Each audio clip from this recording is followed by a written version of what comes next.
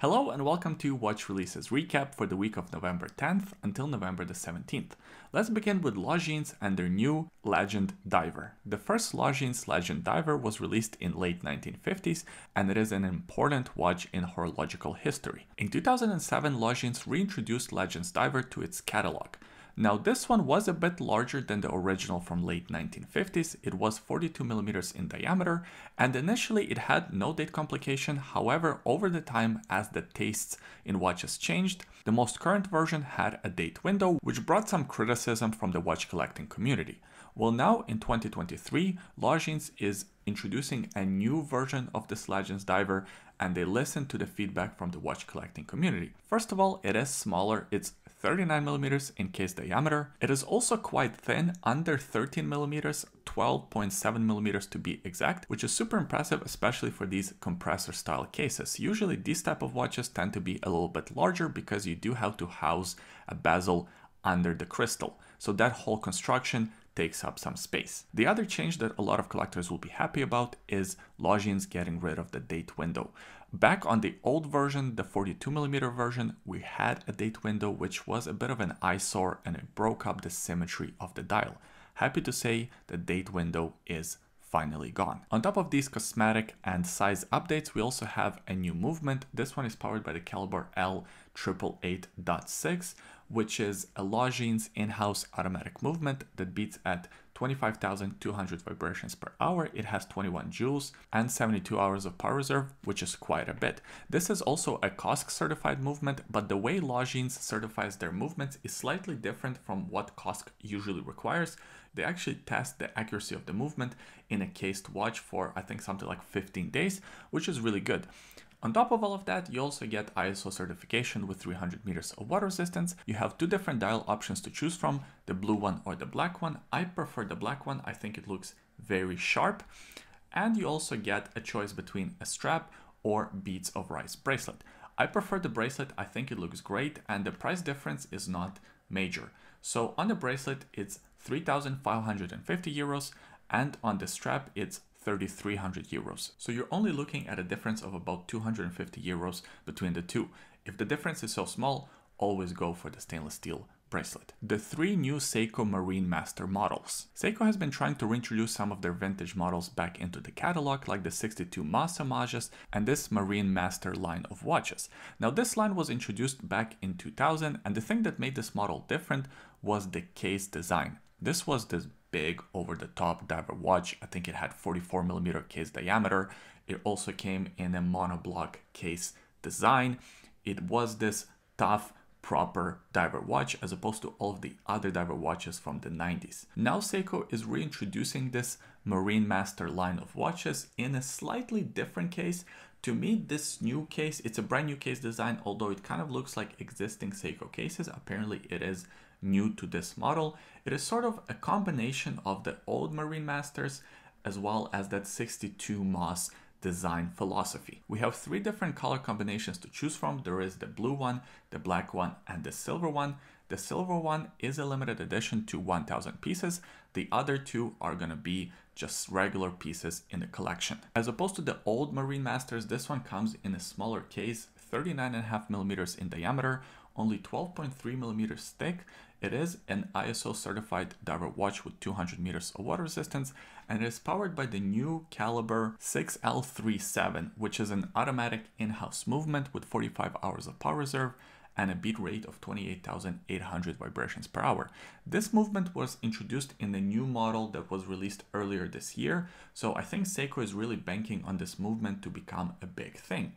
And they better be banking on it to become a big thing because the price point of this watch is quite expensive. It comes at 2,800 US dollars. That's not cheap. I mean, Seiko has been raising their prices gradually, but almost $3,000 for this watch is quite a bit, especially if you look at that SPB line of watches that could be had for a fraction of the price, and the two watches look very similar. In fact, I prefer the look of those watches over the look of this watch. I don't think this watch offers anything special outside of the new movement, so I think that's why Seiko is really banking on this movement. But I don't know if the movement alone is enough to warrant such a high price point. Maybe the texture dial will do it for people. I don't know. Leave a comment in the comment section below. Let me know what you think about the price point and the difference between this and the SPB line of watches. Would you go for this? And if so, tell us why. I'm genuinely curious what people think about this watch and why they would actually choose one. So leave your comments below. Moving on to the next release. Christopher Ward C63 Celest. Christopher Ward has been on a roll lately. They are releasing models left and right. This one is the newest addition to their sort of classier looking watches. Just a few weeks ago, I covered the C1 Moon Phase. Now we have another night sky themed watch. And this one is actually quite nice. It is part of their C63 collection, which is a collection of slightly smaller watches. They're about 36 millimeters in diameter, and they have a pretty short lug-to-lug distance of under 43 millimeters. The watches are also very thin, just over 11 millimeters in thickness. And I also like the fact that they still come with proper water resistance, 150 meters. A lot of times these dressier timepieces only come with 30 meters of water resistance, which of course limits the type of usage you can get out of the watch. The star of the show is undoubtedly this aventurine type dial. I really like how these dials look, and in person they are quite beautiful. They're hard to capture on pictures and videos. This one, just like the other C63 models, is powered by the same Sellita SW200 movement, and it comes with the optional 5-link bracelet, or you could have it on the strap. Now the price of this one on the strap is $960 US, and on the bracelet it's just under $1,200, $1,160 to be exact. I think the pricing is fair and the watch looks really good. Christopher Ward is known for their good quality, so I think watch collectors will like this one. The Zenith Defy Skyline Night Surfer Time+Tide watches collaboration. This is the second time Zenith and Time+Tide watches are collaborating. They actually released a watch in 2011 called the Classic Nighttime Surfer. The two watches, this new release and the old one, do look like they're part of the same collection, and I hope that they will release another one in the future. Now the one from 2011 was limited to 100 pieces. Now this one is limited to 200 pieces. So it seems like that collaboration went pretty well. This new version is based on Zenith Defy Skyline skeleton design in the same case with a similar dial. Of course, it has some cosmetic changes, like the fact that the case and the bracelet are finished with this microblasting, which makes it more matte and darker. I think it looks really nice, and I hope that Zenith does more watches with this type of finish. And also the dial features a slightly different color combination from your standard Skyline skeleton. The case size is still exactly the same as your standard version, 41mm case diameter, just under 12mm in thickness. And from my experience, these watches tend to wear a little bit larger, so you do have to try one on to see how it fits on your wrist. It doesn't look good on everyone's wrist. It is also powered by the same El Palmero caliber 3620. It's an in-house automatic movement. It has a 5 Hz frequency, which means it beats at 36,000 vibrations per hour. Super impressive, very smooth ticking. It has 26 joules and it has 60 hours of power reserve. This movement is a masterpiece. It's an incredible achievement in engineering. It is also a beautiful movement to look at. So that's why you have semi-skeletonized dial. You also can see the movement through the display case back. Overall, I think it's a very good looking watch. Just like the watch that Zenith released last week, I think this one should be part of their regular catalog. I think it's a very good looking watch, and even the price is somewhat fair.